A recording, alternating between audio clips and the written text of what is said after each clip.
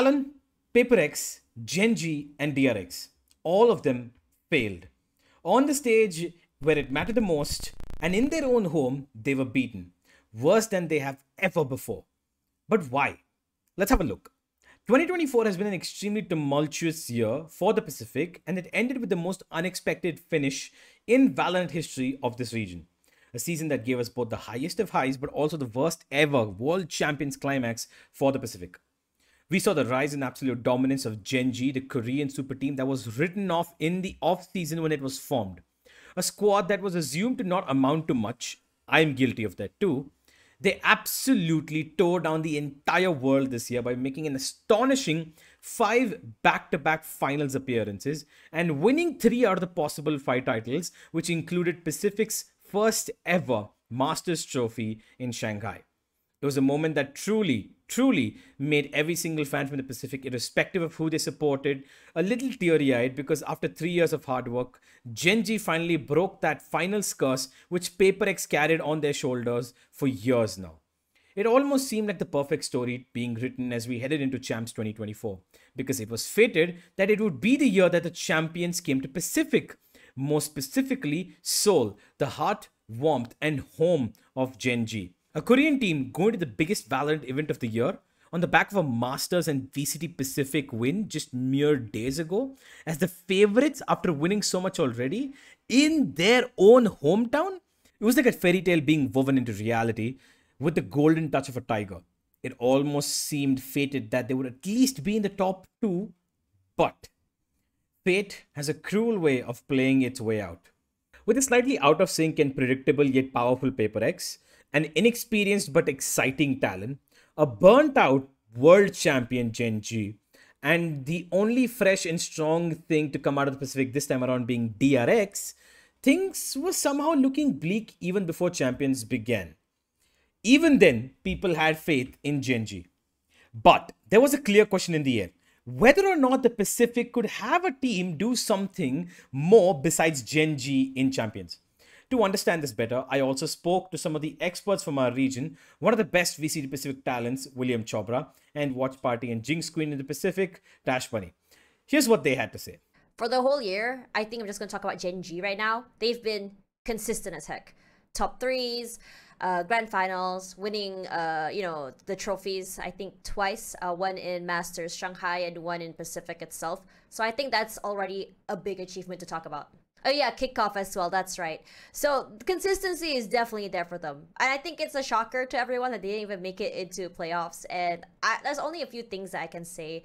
Number one, they got countered hard, read very hard. And this is not to say they weren't prepared, but I think under preparation is definitely a thing. Given the fact that they are one of the teams that have played some of the most maps this year. The team that has, I think they've gone to every single major event this year. Alongside playing onto the regular season, I don't think they had a lot of time to prep or even prepare, new strats, new styles of play, or prepare for new maps compared to other teams. I mean, look at DRX. They are a team that came in really strong, and I think this is very PaperX-ish. During Pearl time, it was kind of like the mindset where the team that learns the latest map the fastest will be able to come up on top. DRX definitely had that. And unfortunately for GenG, they weren't able to prep and, start new things. How many times have they played the same maps over and over? I think at this point, we can sort of like tell what's their map pool, how they're going to be playing every single map. Yeah, the raw aim is there, but against teams like Sentinels, who are so good, Kaplan is so great at counter-stratting and reading them, what can you do? So I think that's definitely one of the biggest factors there, especially for GenG. And I think number two, I think if you talk about PaperX, I think the lack of time also contributed as well. Given the fact that they started off the year with Munyit and they swapped back to Jing, like how much time did they have to really prepare with Jing, to really cook up strats with Jing again? I think in this situation, yeah, they've been prepping and playing strats around Jing for a long time, but like you need time for players like Jing to really integrate themselves into the team again compared to before. I think he had like a 5-month break before that. So what can you do in that situation if the schedule is this way? I think if anything, it's gotta have to be the schedule if anything. I mean, you could argue the same or the opposite for Team Heretics, But Team Heretics also did tweet out. I think Nelzinho tweeted out as well as Wood said, saying that they are tired as well. And they did have quite an abysmal performance in Split 2. They bounced back over in Champions. So that could possibly also be a thing. How do you feel Pacific's year so far has been? That's a really good question. I think it's an important question because I think all of us had really, really high expectations towards the end of the year, just because of the peaks that Pacific had, right? Namely, obviously, GenG bringing home the first Pacific trophy ever internationally. And that's huge. And that should be celebrated. And it looked like, hey, is this, finally the start of us having, a world-class team and them challenging each other? Obviously, in the past, there was Paper Rice and DRX. They always fell short. Now things are going to change. And I think obviously we hyped it up on the broadcast as well. And I don't regret that. But if you think back objectively, now that the dust has settled, I think it's fair to say DRX has had a rocky year. I know their results in in the league play and group stages were always good, but obviously, they changed their IGL in the middle of the year. They have a bunch of new rookies. So it's been, it's a year where we shouldn't have had as high expectations. And then Paper Rex also, right? Roster changes kind of back and forth. And then there were always signs of them trying to, figure out how much they want to evolve versus keep, stay true to W Gaming. So that hasn't been as dominant as, in the past, I would say, especially last year. And then Talon Esports, obviously the theme for Talon has always been, okay, the ideas are cool, the execution is lacking, and you're trying to build on that, right? That's been their whole year. So when you look at it that way, I think the only one that's truly a shame, and I guess you could argue disappointing from a fan perspective, is, in my opinion, GenG. Just because they've looked so good. Now, obviously, we can get to that later on why we think that happened, but when I pick it apart objectively, it feels bad just because only one team made it to playoffs in the top 8. So obviously that kind of sucks. But then you think about the overall years and it's like, okay, it's actually not.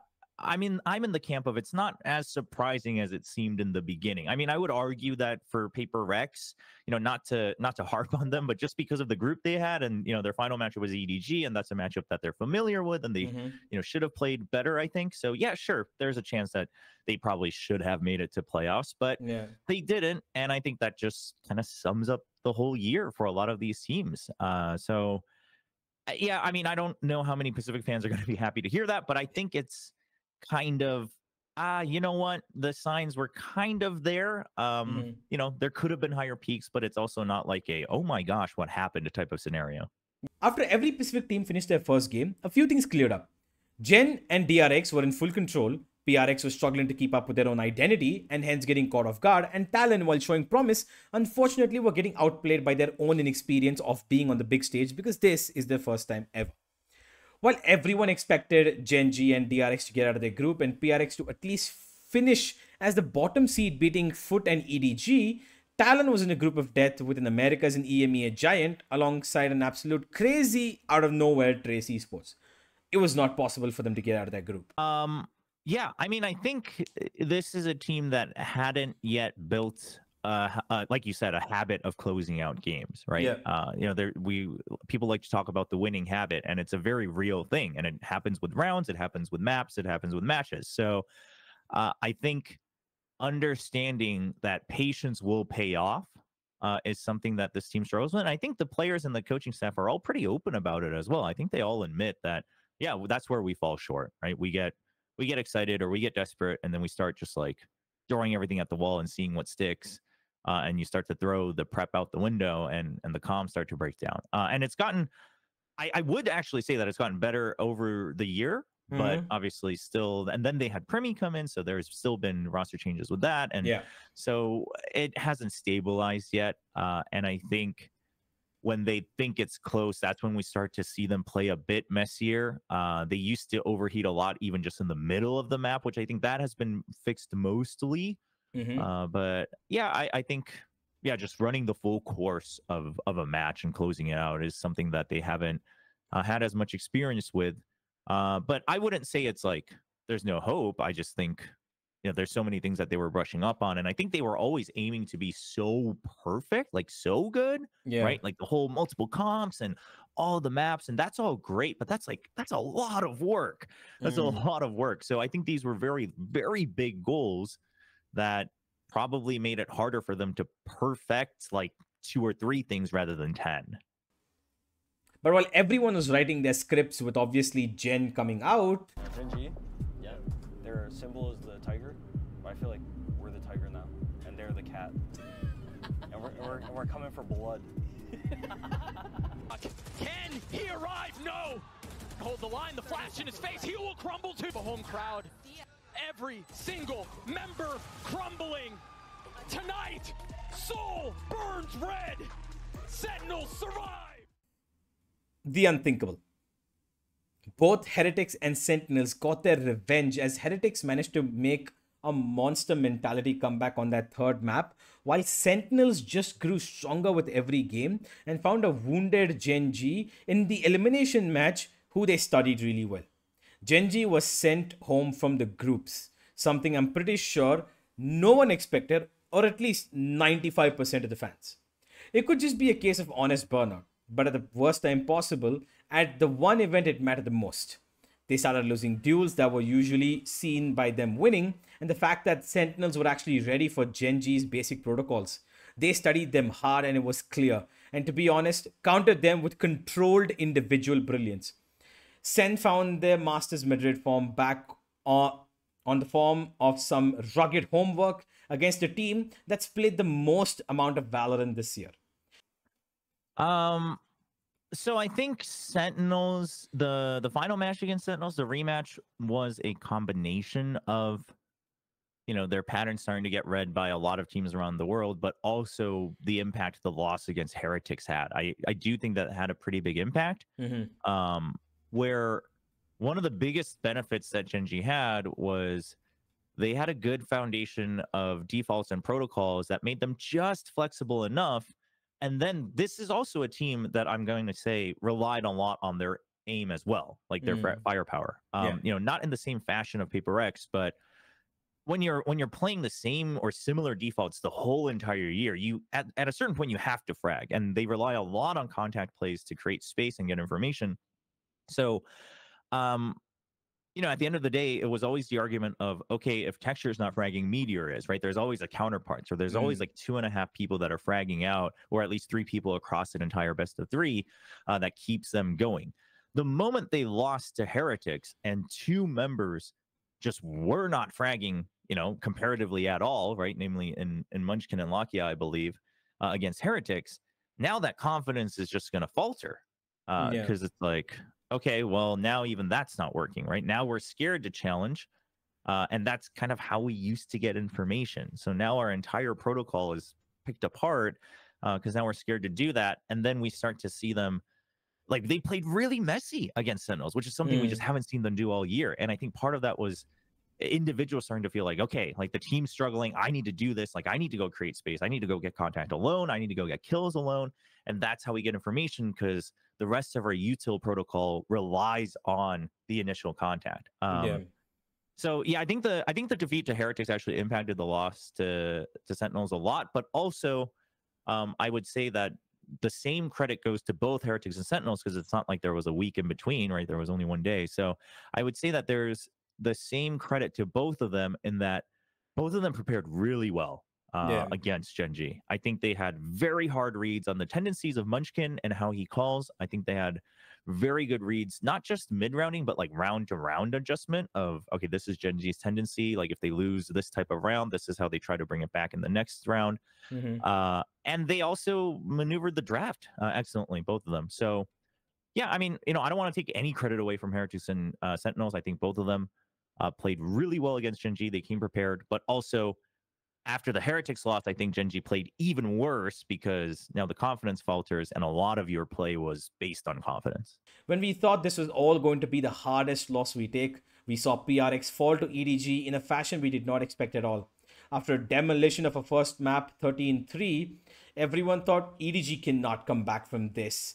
But we all thought wrong because Smoggy and Chichu basically took over the game in map 2 and 3, and Paper X suffered one of the most tremendous losses we've seen on Lotus. They went crashing out of the groups to a team they've only ever lost once to in all the times they've faced them. It was heartbreaking to see Paper X at their lowest ever since their inception. They were clearly being outclassed when it came to purely a strategic standpoint because they became extremely predictable. It was visible in the G2 game and the EDG game too. The control of the team on the pace seemed to have loosened up a bit, and their playstyle clearly looked a little flaky in the way that they wanted to approach the game this year, and it took a hit on their form. After GenG came back, having his time away from the team, and it somehow just wasn't working the way it used to before. Him on the Neon was something I personally questioned a little bit because I still believe, given the chance, Forsaken is one of the best Neon players in the world. But because something is on the team dynamic wouldn't allow for Forsaken to play that role unless Monyet was still around, who also can play the Neon better in my opinion. At this point, the Pacific was falling apart. Something that we can be talking about as well, about why we are there, but I think, if anything, Pacific seems stagnant. They weren't able to really change the way they played, change the mindset. The top of the barrel are constantly going to every single event. How many times have we seen from kickoff all the way till now, Paper X is still running the same comp and meta over in Sunset? No changes, nothing. Of course it's going to be hard red. The fact that they don't have an IGL, because when things start to go bad, like, everyone is all over the place and they can't seem to be on that same page. A good IGL or a caller would be great for them to give a little bit more structure, and I'm really looking forward for Paper X to be able to do that. I think when you bring that up, it does bring a good point. GenG's agent pool. I think I talked about this on my streams myself. I think we've only seen GenG run the Raze as well as the Sage on Icebox, and he did try his hand at running that Neon, and it wasn't great. It didn't give that unpredictability or the speed that we saw Forsaken was able to bring into the team. And, for me personally, having a player like Forsaken on that Neon might be better than putting him on that Cypher. DRX successfully beat out the giant that is Fnatic in the group stage to come out on top as the first seed, becoming the only Pacific team to make it to the playoffs. After a dominating second map on Lotus, Buzz and Mako tore through Fnatic like it was nothing. They came in as a stronger team by a mile. At this point, a bit of history would have started peering through their minds. Istanbul 2022, where it was a similar situation, where DRX were the only APAC team in the playoffs and managed to go all the way to the top 3. But Sentinels had just started getting warmed up. Again, a performance of absolute brilliance from Zekin, who showed how dangerous that Neon is when wielded in the right hands. They became the Pacific beaters at this point. GenG first, now DRX. But DRX's journey wasn't over just yet. Lower brackets are what they were known for. They've made some of their most legendary runs there. They started off extremely well against Trace with a dominant 2-0, sending them back home from their fairy tale. But next was an opponent that would haunt them, who've constantly been among the top 3 best teams in the world this season. Heretics. A team with solid fundamentals and chemistry, who are absolute mentality monsters, and it showed in this series. A do or die, where they needed and had to make a comeback happen, they did it in the most Heretics way possible. Absolute teamwork. With a touch of magic. Of individuality.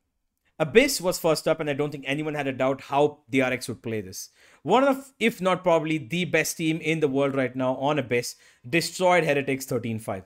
It was inevitable because Mako's calling and fragging was immaculate on this one, and they were in complete control. And then on Sunset, Heretics demonstrated Newton's third law and gave an equally strong reply by winning their map of Sunset 13-5 with some beautiful retakes orchestrated by Rians and Boo. And then came Icebox, where Pacific's final light bulb went out after DRX absolutely not being able to keep their head in the game and the lead that they had in their hand on their defense. The retakes were just misaligned. Most importantly, Heretics had a very interesting incision point to pressure DRX.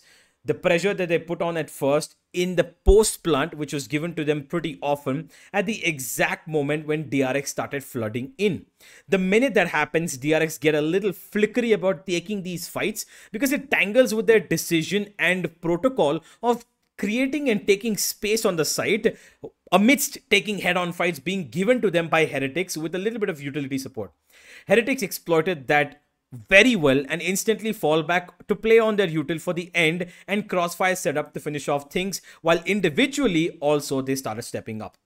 They strung 5 rounds together in a row at the end to send the final Pacific team home just a few blocks away. For the first time since 2021, a Pacific team failed to make it to the top 4 as champions. And for the first time since 2021, only one Pacific team managed to make it to the top 8. And once again, it was DRX.